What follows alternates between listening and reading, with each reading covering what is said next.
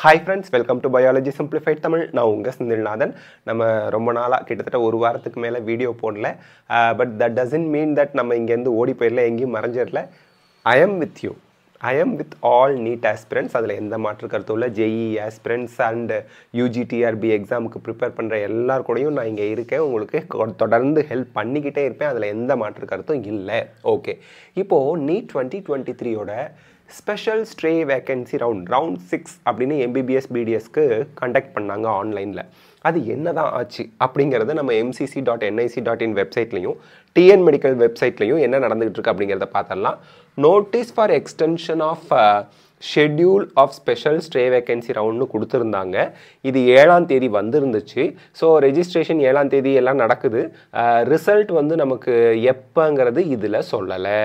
So result இன்னும் நமக்கு release ஆகலை. Super special stray vacancy ரவுண்டோட result இன்னும் நமக்கு அவங்க வெப்சைட்டில் ரிலீஸ் பண்ணலை.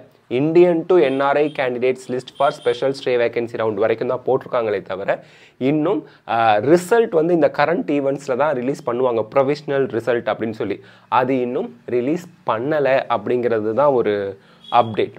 அடுத்து TN மெடிக்கல் செலெக்ஷனில் என்ன நடக்குது? TN மெடிக்கல் செலெக்ஷன்.net வச்சுட்டு UG கோர்சஸில் MBBS BDS போட்டோம் அப்படின்னா நமக்கு இன்னைக்கு மதியானம் 3 மணிக்குள்ளே நீங்கள் வந்து பார்ட்டிசிபேட் பண்ணணும் அப்படின்னு நினைக்கிறவங்க registration, choice filling and choice locking பண்ணிடணும்.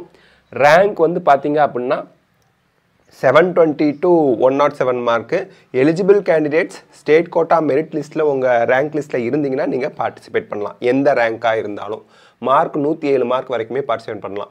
ப்ராசஸிங் ஆஃப் சீட் அலாட்மெண்ட் வந்து இன்னையோட முடியுதுங்க. 9ஆம் தேதி நவம்பர் 9 சாயந்தரம் 3 மணியோட எல்லாம் முடிஞ்சிடும். சாய்ஸ் ஃபில்லிங், சாய்ஸ் லாக்கிங் எல்லாமே முடிஞ்சிடும். ரெஜிஸ்ட்ரேஷன் எல்லாம் அதுக்கப்புறம் கிடையாது. சீட் அலாட்மெண்ட் 10ஆம் தேதி November 10, result November 10, provisional allotment November 10லேருந்து November 14 சாயந்தரம் 5 மணி வரைக்கும். லாஸ்ட் டேட் ஃபார் ரிப்போர்ட்டிங் வந்து நவம்பர் 15 சாயந்தரம் 3 மணியோட முடியுது. ஸோ எலிஜிபிள் கேண்டிடேட்ஸ் யார்?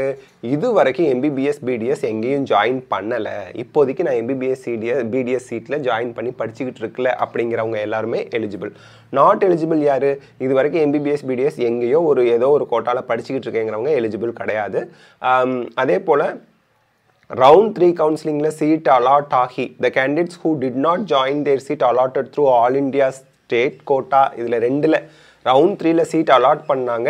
ஆனால் நீங்கள் ஜாயின் பண்ணல அப்படின்னா நீங்கள் பார்ட்டிசிபேட் பண்ண எலிஜிபிள் கிடையாது அப்படின்னு சொல்லிட்டாங்க. மற்ற ஜென்ரல் இன்ஸ்ட்ரக்ஷன் எல்லாமே சேம் தான், அதில் எந்த பிரச்சனையும் இருக்காது. So this is the latest update.